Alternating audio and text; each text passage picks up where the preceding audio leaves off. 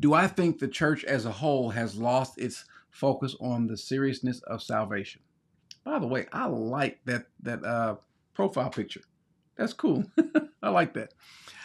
Uh, yes and no, because sometimes what we call the church is just what we see as a church, but it's not really the church. If you catch my drift, sometimes we see the folks that are dressed up, or I guess nowadays not dressed up, who go to the buildings and go for the gatherings and say that that's all the church.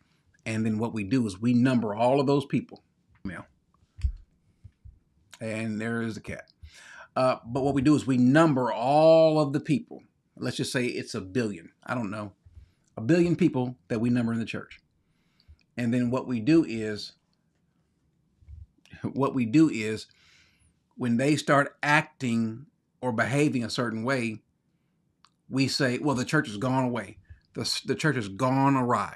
The church has gone astray. Now, the people that go to the church, there will be a falling away of the belief of the faith, the tenets of the faith, but not a falling away of faith. Are you with me? And so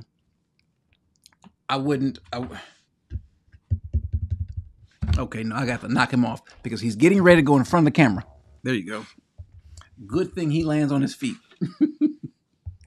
because he's getting ready to walk this way and walk right in front of the camera and just sit there. That's what he always does. He'll come and sit right there in front of the camera I think he knows there's a camera there. But sometimes we end up calling everything that's in the church the church. I understand because there's no way that we can actually identify who is and who isn't. But if by your question you mean kind of writ large, all of the professed believers, yes, we have gotten away from the main thing. I think we have fundamentally misunderstood salvation. Now, matter of fact, no, you know what? Even to your point, even the actual church. I'm sorry. Let me correct myself. I was wrong. No, even the entire the church, the true church, has also fundamentally misunderstood and moved away from what salvation is, the importance of salvation.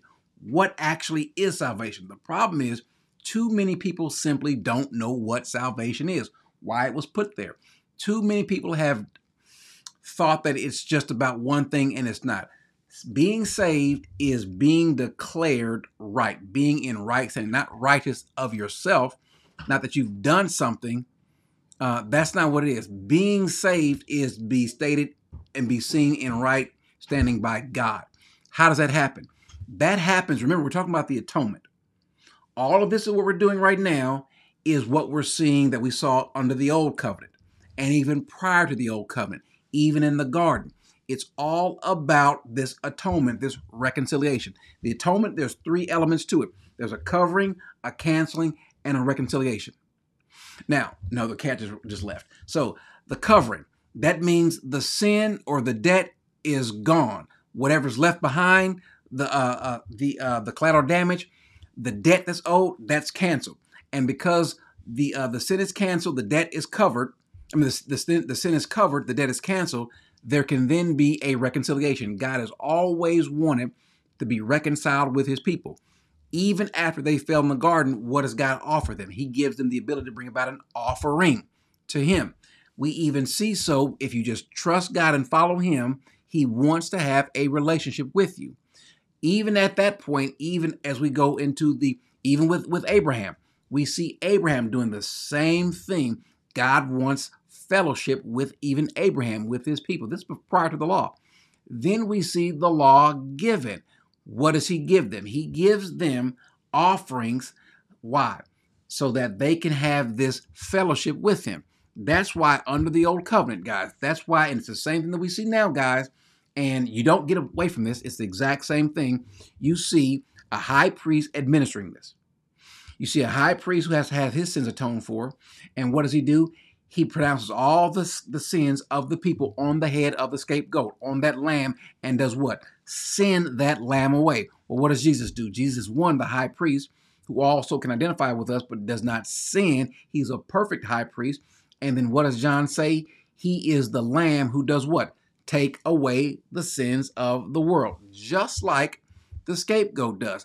Then we've got this sacrificial offering whose blood is going to be shed on the altar, and it must be a perfect sacrifice accepted of God. And those people who have afflicted their souls humble themselves and place their faith in this offering that God has accepted, they are in right standing. At that point in time, it was for 1 year, and you had to repeat it year after year after year. Now, what do we have? The same thing with better elements, as Hebrews is telling us. We have a better high priest, we have a better scapegoat, we have a better sin offering, and the offering was made one time. This is the problem with how we treat salvation, as though that the blood of Christ was just like the blood of that bulls and goat. We treat the blood of Christ just like it was in the old. The blood of Christ is no better than Bessie the bull. No, Bessie the bull, that's a girl. Than Bob the bull. We treat the blood of Christ no better than some animal's blood.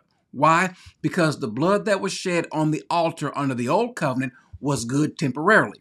But then we come back and say that the blood that Jesus shed on the cross is good temporarily. No, it's not. That's why the writer of Hebrews says that he gave his offering once and for all. And once you have placed your faith in him, because you are justified, Paul says in Romans, if God has justified you, well, then who cares what anybody else can come back and say? It's God who justifies. They can't bring a charge against you. God is the one that justifies. So because Frank or Bob or Mary or Sue says, no, Corey, you're teaching heresy. Well, listen, to hell with what you're saying, not with you, but what you're saying, because what you're saying is you're accusing God's blood of being inefficient. To hell with that sort of thinking. I literally mean it just how I said it. To hell with that sort of thinking, that the blood of Christ is no better than the blood of bulls and goats. That's why it says the blood of bulls and goats is insufficient. It cannot take away sin like his does. That's why he entered into this sacrifice once, and then what did he do after that? He sat down. The reason why we do cover salvation so much is because that's what the book is about. The entire book from Genesis to Revelation is about our salvation and then us walking in that salvation. So when someone comes back and says otherwise, and still to this date, at present, whether it's Dr. Brown, whether it's Dr. Gagnon or Dr. whoever, you still can't get past these other parts of the Bible that we bring up that they cannot refute. Well, what about this book? What about that chapter? What about this verse? Fine, we'll cover that, but you can't cover the ones where God has solemnly promised that this will happen to those whom he's placed his faith in.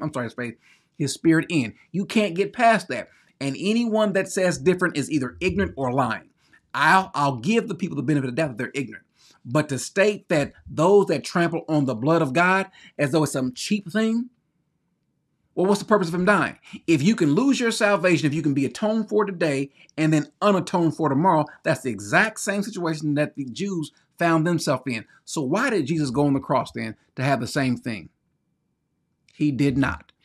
That's why I retract my statement. Yeah, even the church has fundamentally dropped the ball in their understanding of salvation, what it is. We are saved. We as John 5:24 says, we have passed from death into life.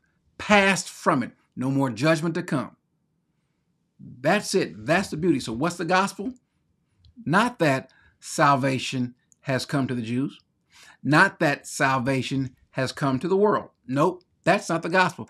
The good news is that salvation has come to the Jews and to the world permanently. Amen.